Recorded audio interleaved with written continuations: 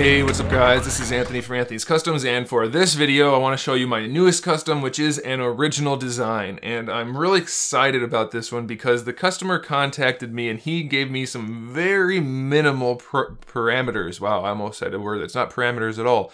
He said basically, for the story for this figure, the character could be an angel or it could be a demon.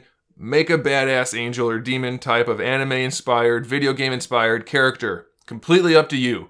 So I could do whatever I wanted, really, as long as it was either angel or demon along those lines. So I thought, well, oftentimes in anime and video games, we get characters that have kind of a mixed background, a mixed story kind of thing. Good and bad, fighting over itself, and that kind of thing. So I decided to go the route of an angel who was no longer a heavenly angel. He was now a fallen angel and had a little bit of this demonic power within him.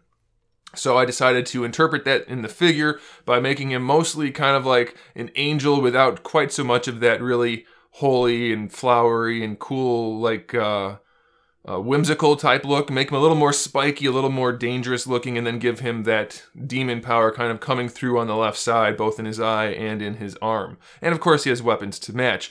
So let me take him off the stand and I'll show you guys what I did. I'm not going to cut this video up because I was talking, whatever, you don't care. Let's look at the figure.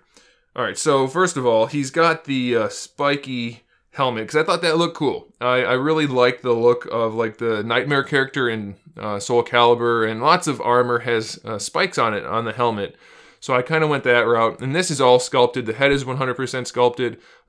All of the armor on the arm, except for the spikes, that's all sculpted. Half of the armor down here is all sculpted. Half of it is from material from NECA. I added a little bit of a blade to his fist there. So he has that. The base body is one of the Wrecking Crew guys. I don't know which one it is. Maybe Bulldozer, doesn't matter. They mostly have the same mold. So I added all that to him. I added a belt.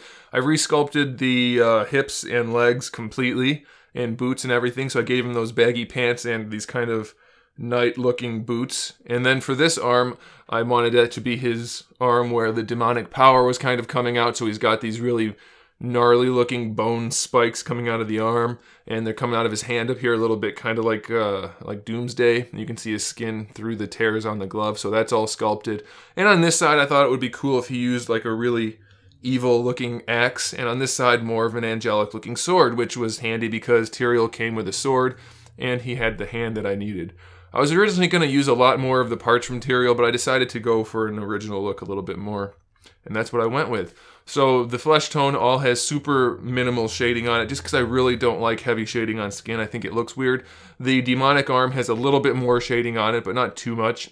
And obviously it has a different finish. It's kind of like, not leathery, but it's got a different look to it. I didn't want it to look like he just had purple skin. I wanted it to look like he had purple demon skin, and everybody knows demon skin is kind of shiny. I just wanted to differentiate it that way a little bit, so I did. He's got the gray gloves on both sides, so I made it look like just on this side the spikes were coming through and he no longer had the armor that he would have normally had. And then obviously the pants are just black with a gray brush, dry brush on top. And then we have just silver and gunmetal metallic parts with some recessed painting in there. And for the face, I wanted it to look kind of like it had that Magneto from the 90s cartoon look where his face is all in shadow once the helmet's on. You can only see his eyes glowing through. So I gave him the normal white eye on the angel side. So if you look at like that, you just see the white glowing eye. And if you look on this side, he's got a red and purplish demonic looking eye peeking through on there.